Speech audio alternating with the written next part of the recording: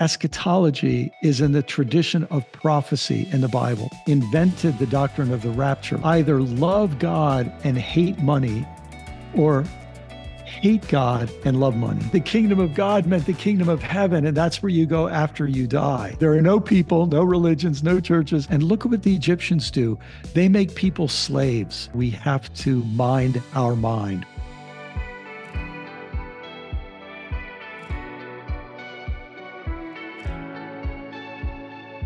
Welcome to the Impact Nations podcast. My name is Tim. I am your host. And today we are continuing our series in which I speak with authors who have written fascinating books that have captured my attention. And today is no different. We are speaking with Brian McLaren. Brian is an author. He's an activist. He was a longtime pastor. He has written a new book, this one right here. It's called Life After Doom. And we're going to talk about it today. Brian, welcome to the show. So happy to be with you, Tim. We're delighted to have you. I'm excited to talk about this book. Hopefully we'll find a balance between these two words, the life and the doom, so we don't spend too much time on the doom. We want to leave our folks encouraged today, but first it's important to kind of look at where we're at before we can talk about where we're going, I suppose. This book, fascinating. You're referencing all sorts of material in here, everything from Darwin and his survival of the fittest stuff to singer, songwriter, children's songwriter, Raffi. You got everything in here. Life after doom. Maybe I guess we need to start, Brian, by just talking about what is this doom of which you speak, because that could mean a lot of different things. So what are you focused on? A lot of people look at our world and see not just one problem, but they see 2, 3, 4, 5. And all of these problems seem to be avalanching or accumulating problems. And when we think about solving one, the other cluster of problems make it harder to solve that problem. And this sense that we have accumulating, interconnected, cascading challenges right now leaves a lot of people feeling totally overwhelmed. And that feeling of overwhelm, that feeling like there's no way we can get through this, is the feeling of doom. And so I'm not using doom to talk about an actual event. I'm using it to talk about the experience of feeling that, well, here's a way to say it. There might be a way through this mess, but I don't see the way. And what do I do when I have that feeling of overwhelm? Yeah. And you actually kind of at the beginning of the book almost give us 4 potential outcomes of where we're going, the trajectory we're going. And as far as I could tell, the very best outcome you were projecting was still probably a couple of centuries of really crappy stuff going on. Yeah. Sometimes, for people like me who do a deep dive into the research and have been interested in this for a long time, it's not like we have any great options, but I think it's important to realize if we go back to any period in the past and we were, if we could go back to 1820 and think what would the next 100 years hold, or if we were to go to 1920 and look at what the next 100 years would hold, it's not like we would say, oh, it's going to be a great century. A Sunday school picnic is ahead. Yeah. Each century has faced significant challenges. And I think our best scenarios have real challenges ahead. And, for those of us who are people of deep faith, especially deep Christian faith, well, that shouldn't surprise us. Jesus said, in this world, you will have trouble, you'll have tribulation. And I think one of the myths of our culture is that if we could just fix this, if we could just fix that, if we could just have our candidate win for the next election, whatever it is, that some silver bullet would fix all of our problems. And we're having to get a little more mature and face, no, we've got a challenging road ahead, whatever of those 4 scenarios might unfold. Yeah.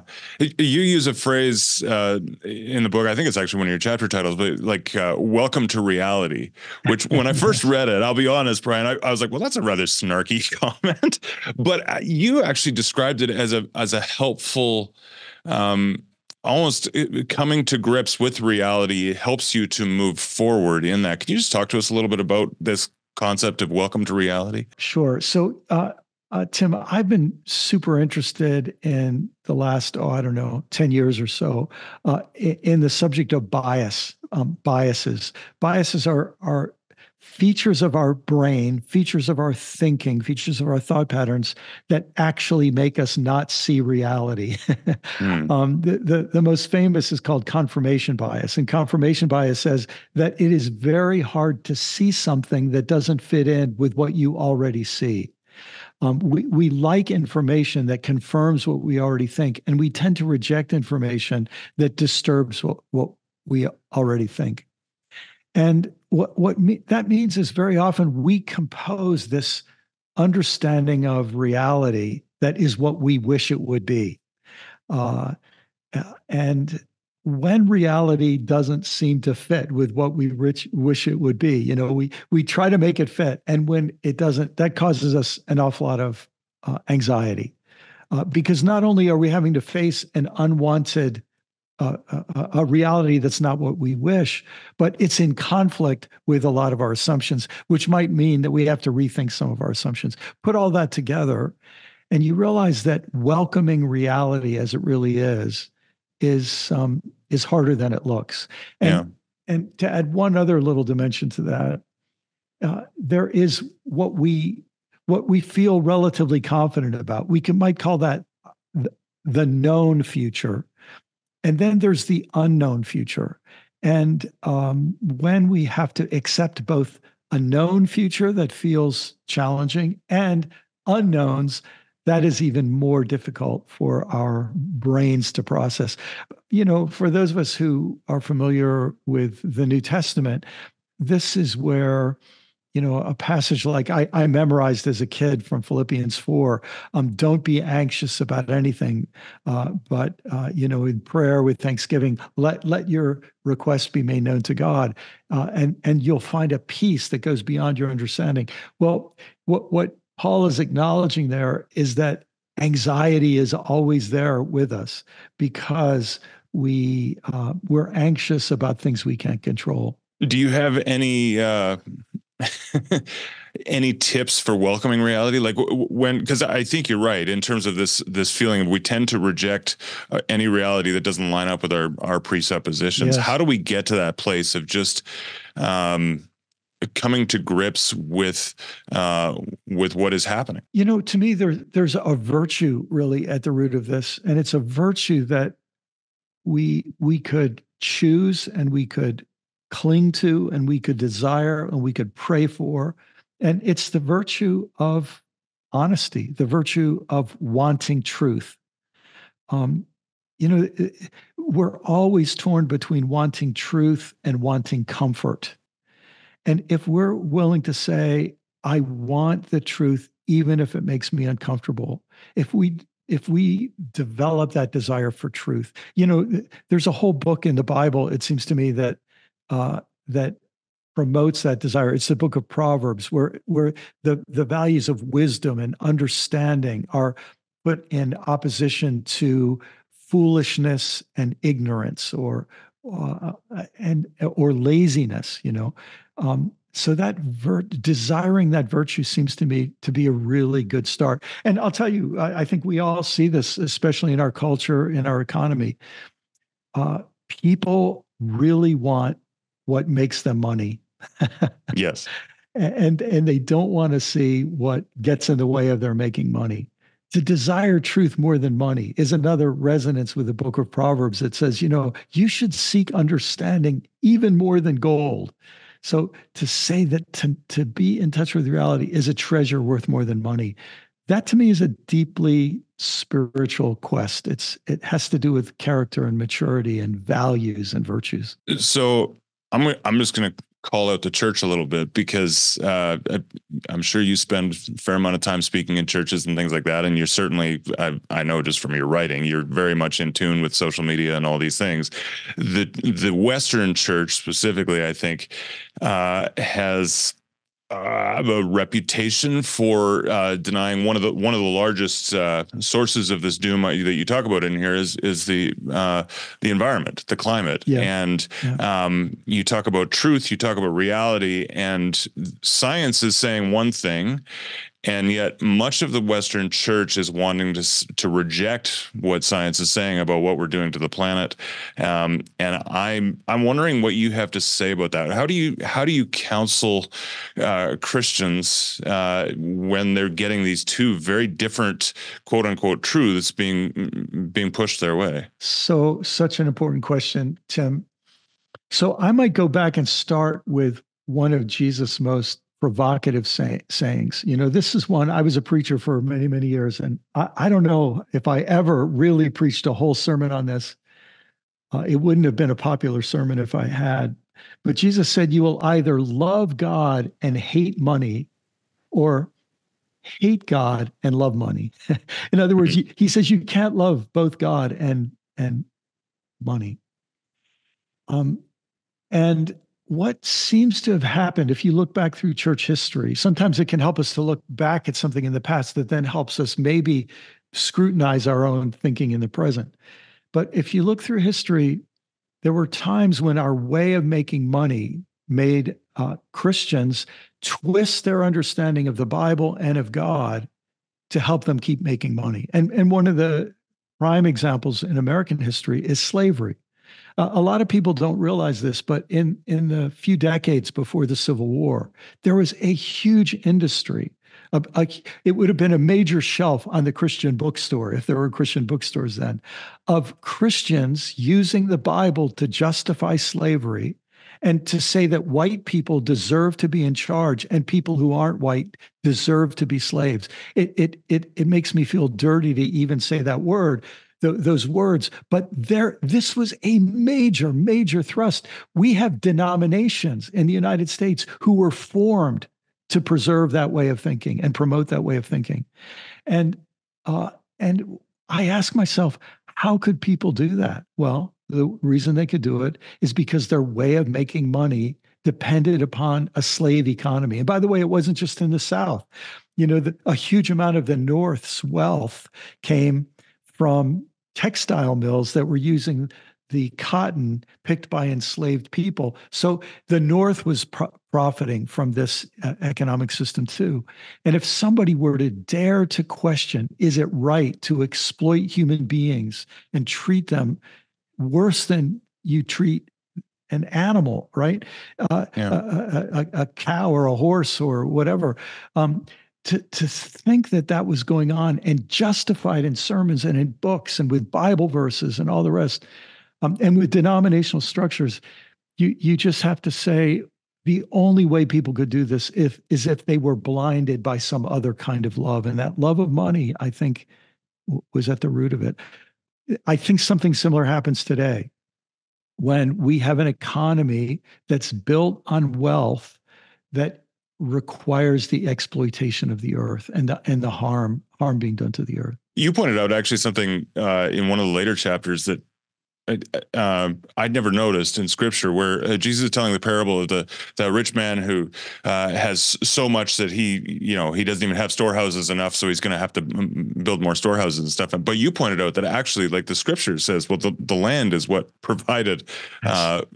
And sometimes I think we forget that. You even talk about the pronouns in there. It's so me-centered that the man in the story is so all about himself that he's forgotten that actually the land is what has yielded that fruit, that harvest. And we've forgotten that, haven't we? I feel like it's almost like a set of glasses we put on that have changed the way we read the whole Bible. You think, for example, in the Genesis story, there are no people, there are no churches, there are no religions. God makes light and says it's good. There are no people, no religions, no churches. God makes creatures that swim in the sea and crawl on the earth and fly through the air, and it's good, right? There's a goodness to creation that's been there from the first chapter of the Bible. goodness means value, inherent value. It's not measured by people and it's not measured by money.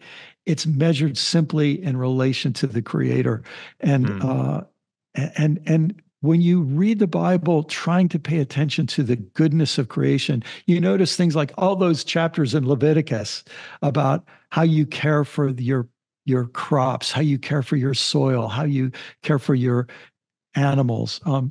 How you give not only your people a rest one day out of the week, but you give the land a rest, your animals a rest. You give, and not just one day out of the week, but 1 year out of 7. I mean, and then there was this whole phenomenon of the Jubilee in the Hebrew scriptures.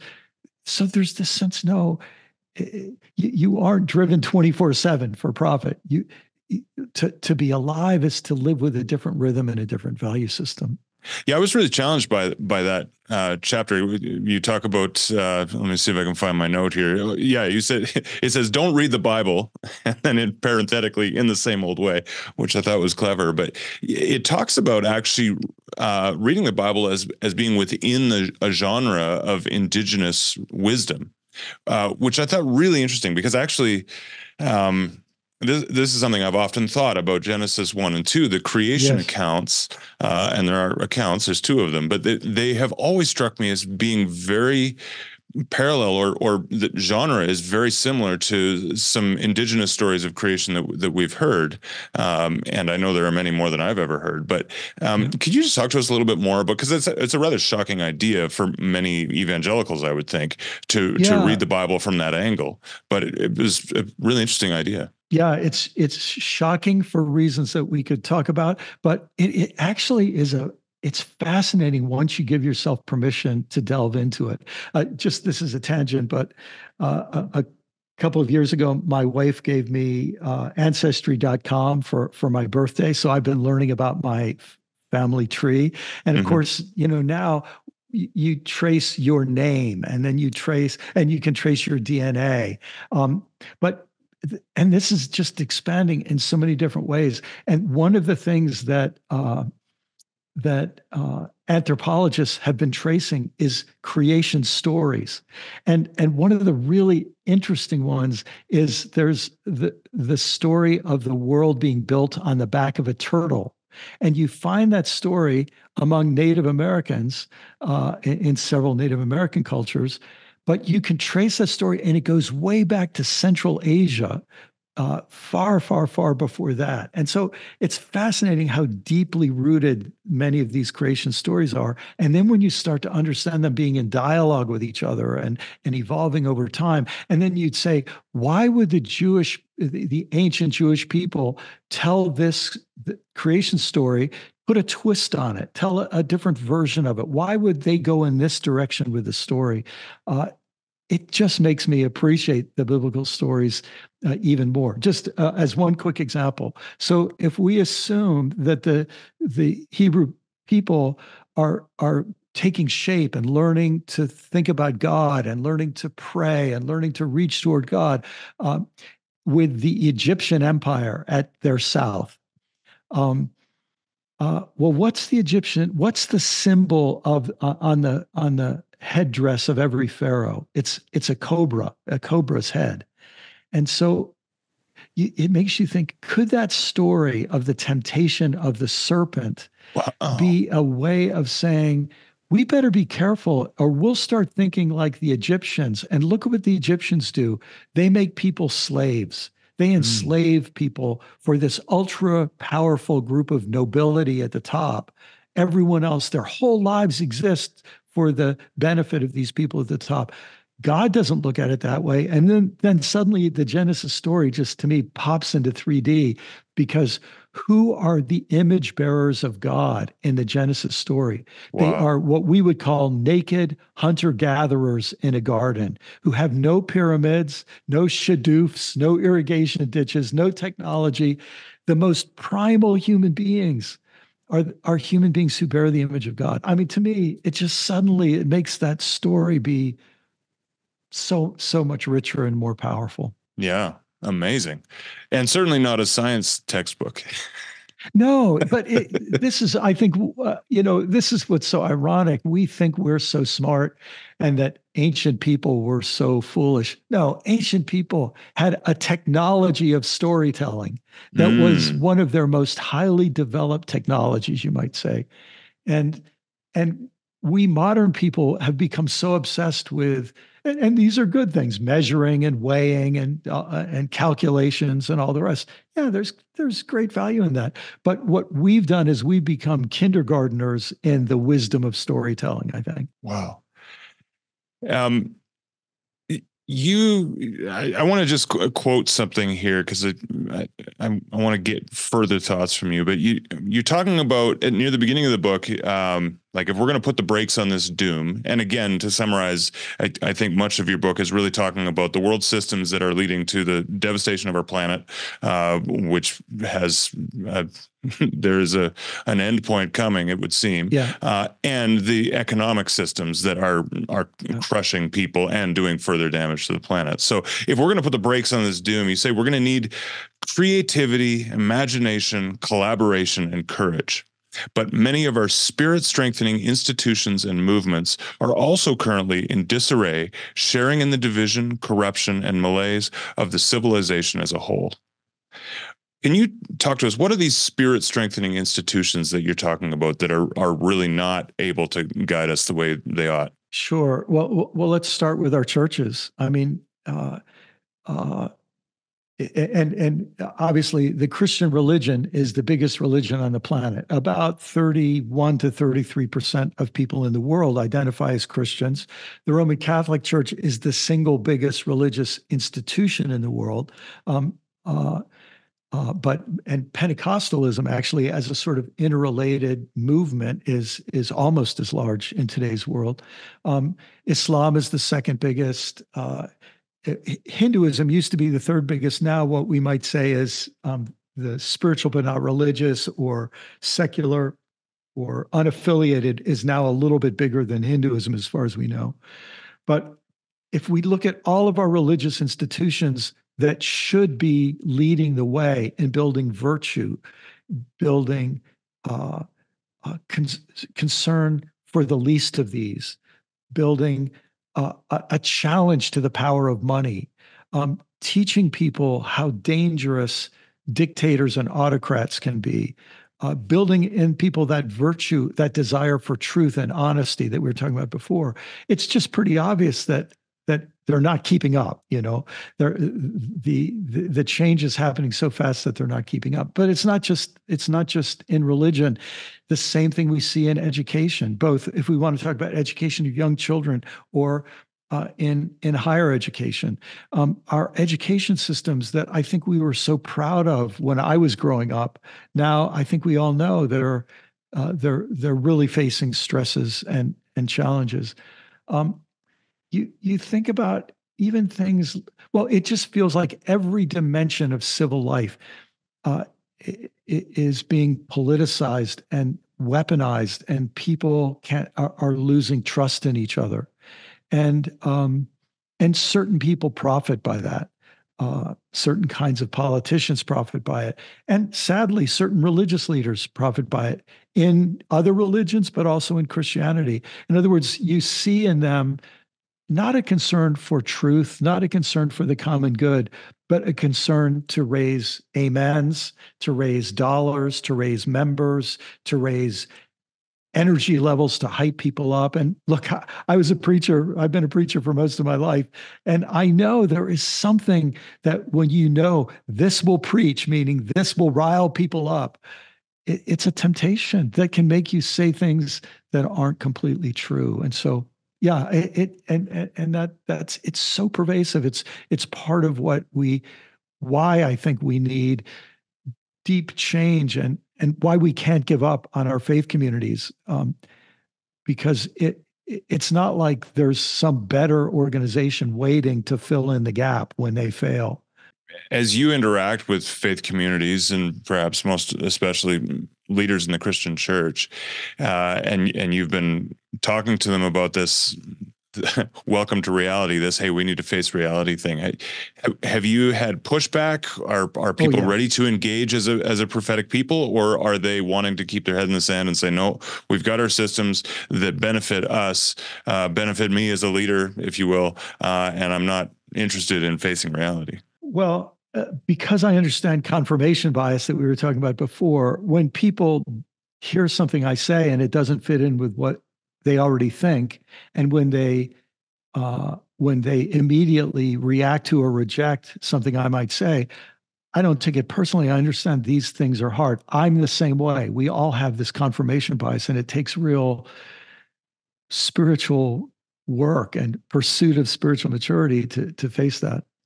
But let me give you an example from outside the Christian faith that might help those of us who are Christians see how this operates in the Christian faith. And I want to protect confidentialities here, but I have a dear friend who is a rabbi. And uh, as a rabbi, she has deep love for the state of Israel. But as a rabbi, she has deep love for the scriptures, the Torah. And the scriptures, the Hebrew scriptures, teach her that God cares about the oppressed. God cares about the widow and orphan. God cares about the alien and stranger. I mean, this is so deeply written through the Hebrew scriptures, right? So some years ago, she it was a time when the state of Israel had invaded Gaza for a short term. There was a lot of bombs that fell in both directions, and Yeah. a lot of children were killed. Of course, right now we're seeing this multiplied over hundredfold. Mhm. But she, in a sermon, said, "Because of my commitment to the scriptures, I believe that the death of a Palestinian child grieves God just as the death of an Israeli child grieves God." She then received death threats from her fellow Jews, and some vile, vile death threats. Well, I just saw she just again took an incredible risk to say something similar now about what's happening in Israel and Gaza now. And the threat comes from her fellow Jews. And I read the comments on social media under what she said, and I just thought, what incredible courage she has to say these words. And it's absolutely predictable what some of her people of her religion do. Well, when you see it in another religious context, sometimes it helps you then bring that back to our own religious context, and you see the same kind of thing happening so often in the Christian community. You mentioned social media. There's a phrase, doom scrolling, which I was reminded of as I read your book, and you talk about it because, like, for your job, for your role, you spend time in social media. You are an activist in part, and so that's the sphere you're in on a regular basis. It's interesting. I was just reading an article that it was 20 years ago this year that Facebook was originally invented by Zuckerberg. Is that so? Yeah, and so it was an interesting article. Actually, it was mentioning that Facebook was invented and the Apprentice was launched, the television show, and it said, "See what was coming? We should have known." But Oh my anyway, goodness. how do you counsel people who are stuck in this addiction, if you will, to social media, to doom scrolling, to being told all of the bad things, terrible things that are happening around the world, and telling them how they should think, how they should respond to these things in this very extremist, polarized world that we live in? I am still struggling with that myself, for myself. And then I have 4 adult children and their spouses, and I have 5 grandchildren. And I just think for all of us, this is, it's like a new set of challenges we weren't prepared for. In the book, it's why I wrote a chapter in the book called "Mind Your Mind." I think we're at a time as never before where we have to mind our mind. We have to say, I need to be aware of what I'm putting into my mind, and I need to be aware of how my mind is reacting to the realities around me. I really, in many ways, one of the most precious verses to me in the New Testament comes from Romans 12. Don't be conformed to this world. Don't let this world squeeze you into its mold, but be transformed by the renewing of your mind. And so this sense that the deepest battle is the battle that takes place inside all of us. And so I suppose if I were to offer a suggestion to people in this regard, and not that I have this all worked out, it's a struggle for all of us, but here's what I'd say: that we should beware of people who always tell us the enemy is somewhere else. Mm. And instead, we should realize, as Paul said in Romans 12, that the battle is in our own mind. And what's going on out there, it very often taps into things in our own mind that are going to then cause us to overreact or underreact or exaggerate or deny. And so the need in times like these to not be conformed to this world, to not let other things make us puppets on their string, whether it's religious leaders or political leaders or advertisers or ideologues or whatever, or just people who are trying to suck our attention in because they make money for every second that we keep watching and clicking on their content, to not be squeezed and manipulated by those forces, but to seek a renewal of our mind, something else that's happening inside of us. Yeah. Do you find yourself sometimes counseling people to just take a giant step away from both social media and news media in general? I have been doing that myself, especially over the last year or so. And I think it's, we're in an election year, and this is a year when a whole lot of people are investing a whole lot of money to make us think what they think, whether or not that's the truth and the whole truth. Yeah. So, it's an important time for us to become far more judicious in where we invest the precious commodity of our attention. Yeah. Ooh, that's good. The precious commodity of our attention. Folks, we are hanging out with Brian McLaren. We're talking to him about his brand new book, Life After Doom. Brian, I want to ask some questions about our eschatology, where all this is going. I want to talk a little bit about the kingdom of God and the implications for us in this context. But just before I do that, I want to pause for a station break, if you will.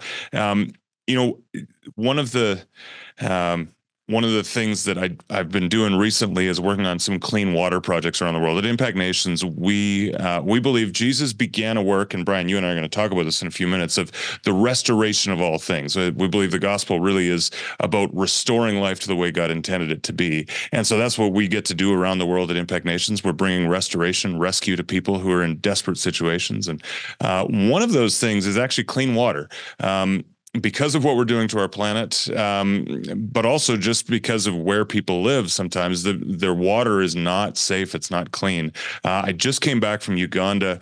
We were in several villages and an urban slum where the water sources were horrific. I'm talking like at one point, we were in this urban slum and children are coming and gathering water from this little pool that is being fed by rainwater that's come all the way down into the valley where this slum is, and it's just washed through all of the trash and everything, and now the children are drinking it, and it's horrendous.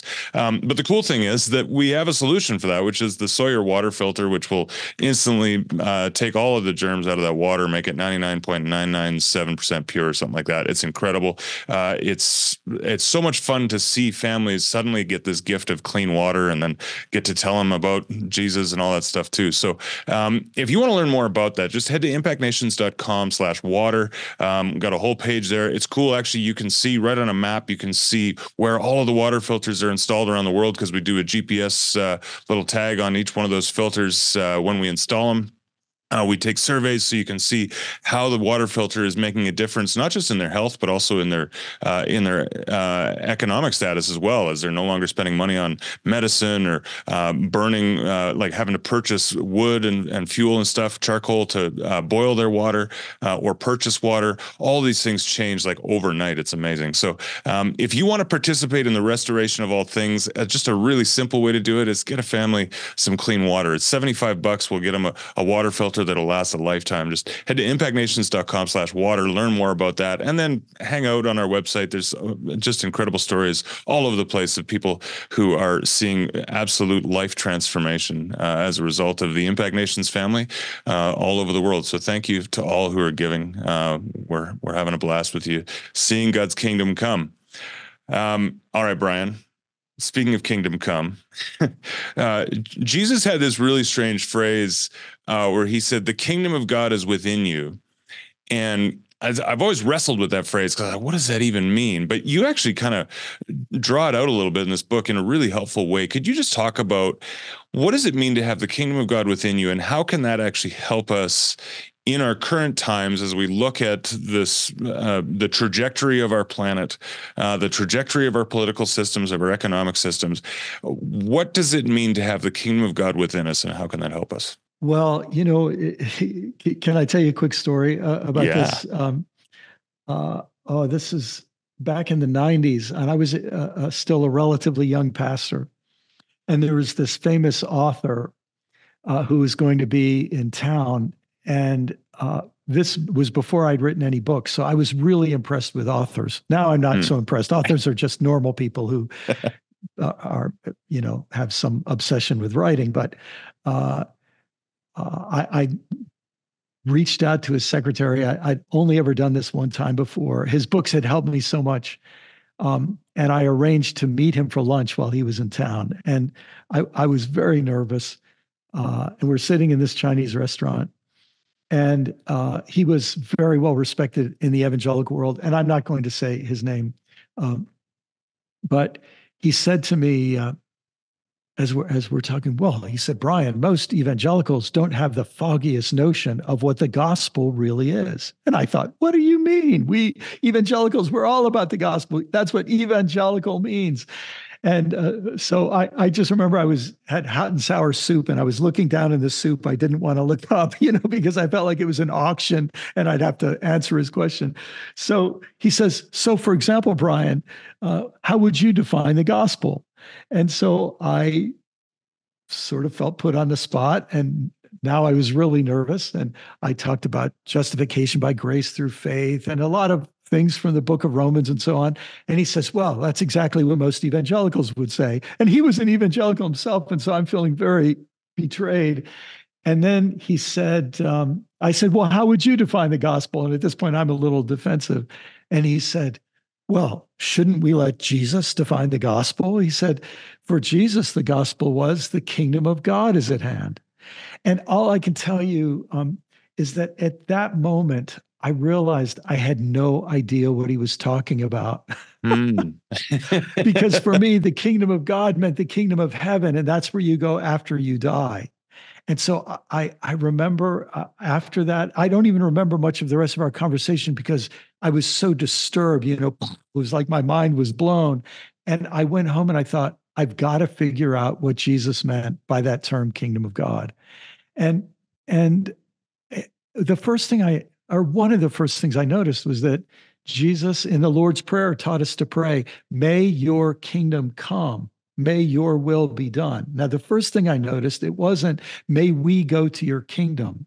It was, "May your kingdom come to us." Yeah. And then the second thing I noticed was that "May your will be done" seemed to be an example of Hebrew parallelism where you say the same thing twice in slightly different ways.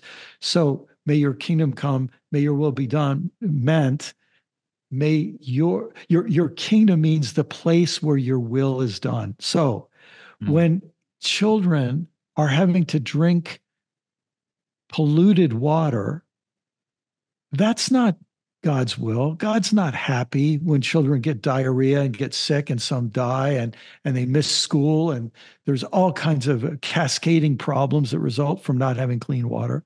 So then suddenly you say, well, if God's will is being done, then children get clean water to drink, and moms and dads and grandpas and grandmas get clean water to drink.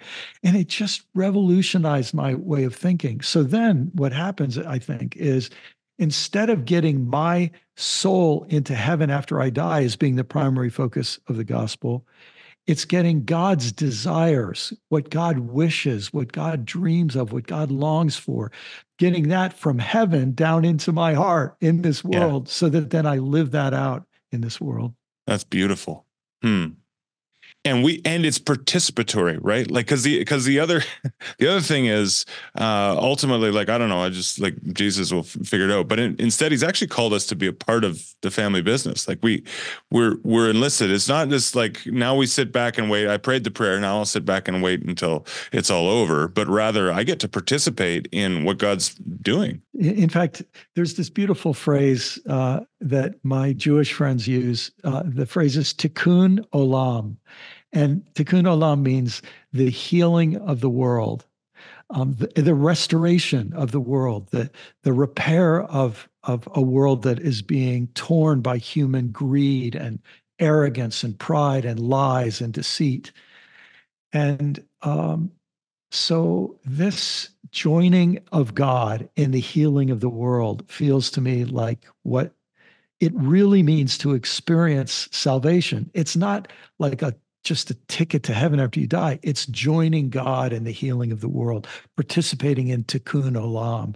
Yeah. Uh, and and what's so beautiful about that is that affects suddenly every moment of every day of life. I'm at the grocery store, and the person at the checkout counter, she looks like she's really exhausted, really having a tough time. And instead of thinking she looks tired, I'm not getting my quality of service. It's all Mm, about me. I think yeah.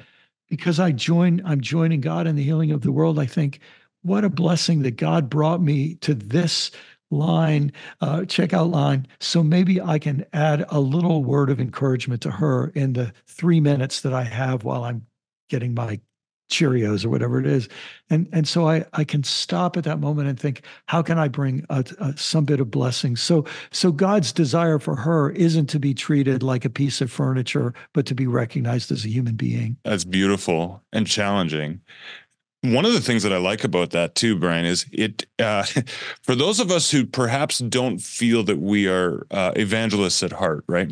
Um, there's great pressure that can come from the church of, you got to get people to pray the prayer, you got to be telling people the gospel, et cetera, et cetera.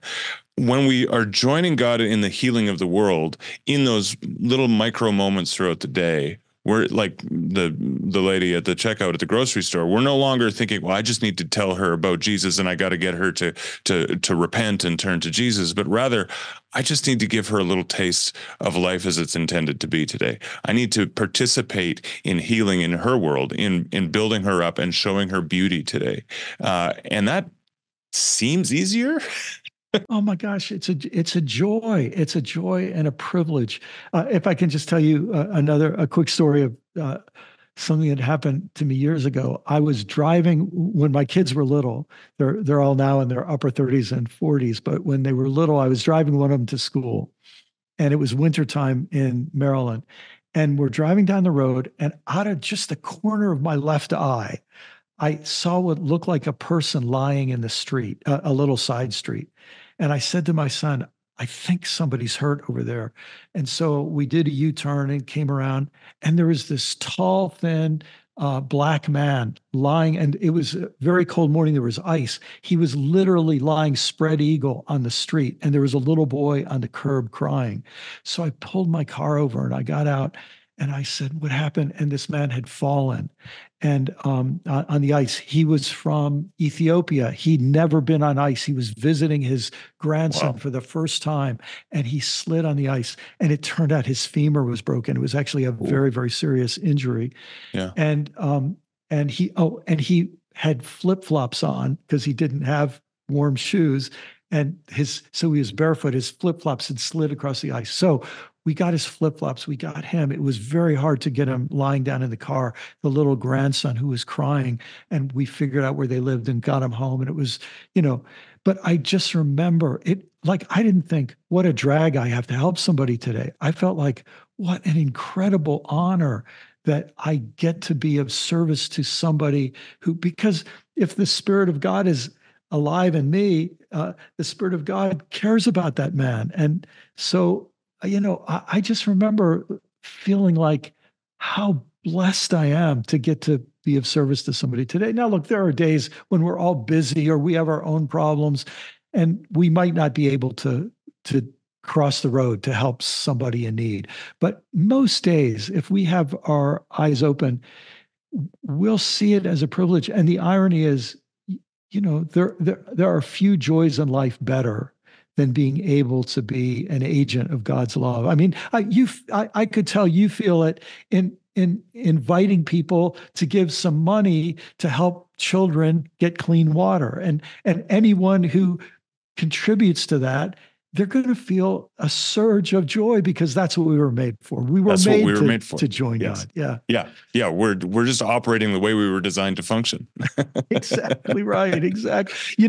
And this comes back to the renewing of our minds. When we think that the greatest joy in life is making more money or defeating somebody else, oh my gosh, that's distortion. That's being conformed to somebody else's agenda, not God's dreams for the world. All right. As we wrap up, I want to come back to where it's all going, because I will admit, Brian, I read one of the opening chapters of your book. I think it was maybe chapter 2 or something, and it was kind of depressing, as you kind of laid out these 4 scenarios and one of them basically saying, hey, this all could just come to a crashing halt and the extinction of life on Earth.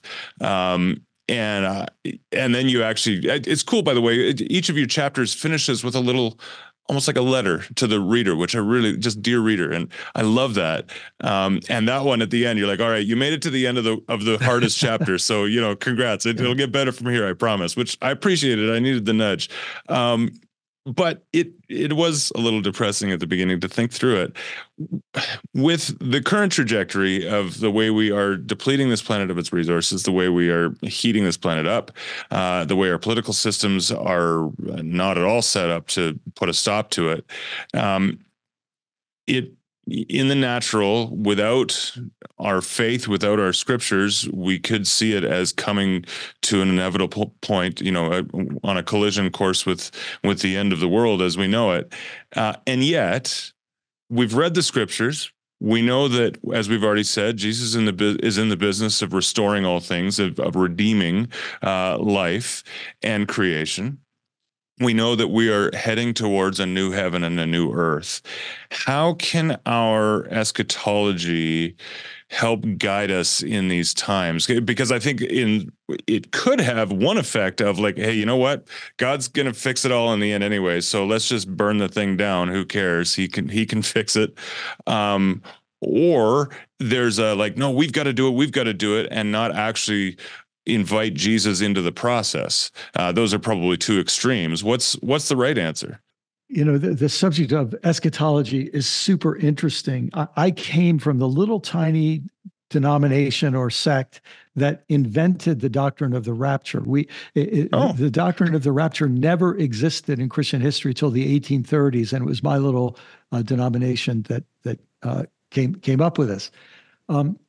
And I'll just say, I think eschatology is a super, well, it's a little bit like teaching children about sex. You don't want to tell people things that are untrue that could cause them a lot of harm in many different ways.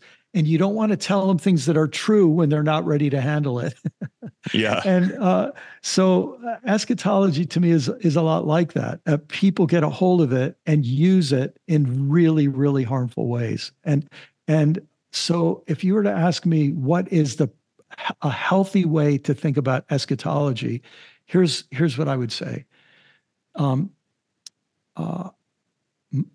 there's so much. We could do 5 podcasts just about that question. So let me sweep away a lot of things that we could talk about. And I'll just say this. I think eschatology is in the tradition of prophecy in the Bible. And prophecy in the Bible I do not believe, is foretelling the future as if the future were written in stone. I think prophecy in the Bible is warning people about where their current behavior will lead. Now, here's the interesting thing. In this way, the purpose of a prophecy is a warning. And the purpose of a warning is that it won't happen. Because if you warn somebody that if you keep doing what you're doing, here's going to be the inevitable result, and people listen, then the result will be different. And the great example of this in the Bible is the book of Jonah. I was just going to say, it really ticked off Jonah, but that's exactly. Jonah would rather have a terrible end for the people of Nineveh because it would prove him right in his prophecy. Yeah. And God then says, you just don't get it. So, in fact, that might be the very best book for people to read and really ponder in a deep way to see the heart of God about this. So, what I would say is what the best work of eschatology is to warn us about where our current path is leading, so that we can have a change of heart. The biblical word for that we know is repentance. Repentance doesn't just mean feeling guilty. It means rethinking our current way of life and to see where it's going to lead, which then opens us to the possibility of change for the better. Change that makes us say, instead of seeking my own wealth, my own personal power and pleasure, instead of seeking power and pleasure for my political party or my religious group or my race alone, I'm going to join God and open my span of concern as wide as the heart of God's span of concern, which is for everyone and everything, and not just all people, but the birds of the air and the flowers of the field and the fish of the sea that God loves. When we allow our hearts to be stretched in that way, then a different future becomes possible. Yeah, which for me just points right back to Jesus' Sermon on the Mount, right? I think seek first the kingdom, and all these other things will be added to you. Like, hey, those things will come, but seek the kingdom, which, as you've said, the kingdom is God's will being done on earth. It is life as God intended it to be. I think about the Beatitudes, right? Just a few verses before that, where Jesus says, "Hey, blessed are those who hunger and thirst for righteousness," or probably just as well translated, justice, right? Life as God intended it to be. Is it possible that if we actually just did what Jesus told us to do, that maybe we wouldn't find ourselves in this current predicament? And maybe even if we just started right now, things could get a little bit better? Well, let's just say that even if we seek to live as Jesus lived, even if we seek to live and join God in the healing of the world, and we do it imperfectly, I think we'll be way better off than if we don't even seek it. So that's to me, that's a pretty low bar to make progress. Well, we're not making it so far, Brian. This has been fabulous. I know you've got another commitment you need to get to, so we'll end it there. But folks, if this is wet your whistle, so to speak, grab this book. It's going to be available. We're a little ahead of schedule, but are pre-orders available right now if people want to anyone get can their pre-order hands on it? Awesome. Comes out in mid-May. Yeah. Awesome. So this is Life After Doom: Wisdom and Courage for a World Falling Apart. Do get past those first couple of chapters. I promise it's not nearly as depressing as it sounds. And I hope today's discussion with Brian has helped you see that. But Brian, thank you so much for spending time with us today. If people are excited about hearing what you have to say, is there a good way? And now I'm going to probably end up pointing people back to social media here, but what's the best way for people to find you? Yeah, well, a good start is brianmclaren.net, and a lot of my resources are available there. Awesome. Fabulous. Well, thank you so much for being with us today. And will you come back and join us again sometime? I would very much like to. And I just want to say thanks for all the good work you're doing. I mean, to understand the importance of clean water. Oh, my goodness. So thanks for the good you're doing. It's huge. Pleasure to be with you. Well, thanks for helping us get the word out. Folks, we're here every single Thursday. We release an episode of the Impact Nations podcast. You can find it on YouTube at Impact Nations or wherever your podcasts are released. If you like the audio versions, Apple or what have you, listen to that on the way to work. Be sure to subscribe, hit the little bell so you get notified, all that stuff. But we'll see you again next week. God bless you. Thanks so much.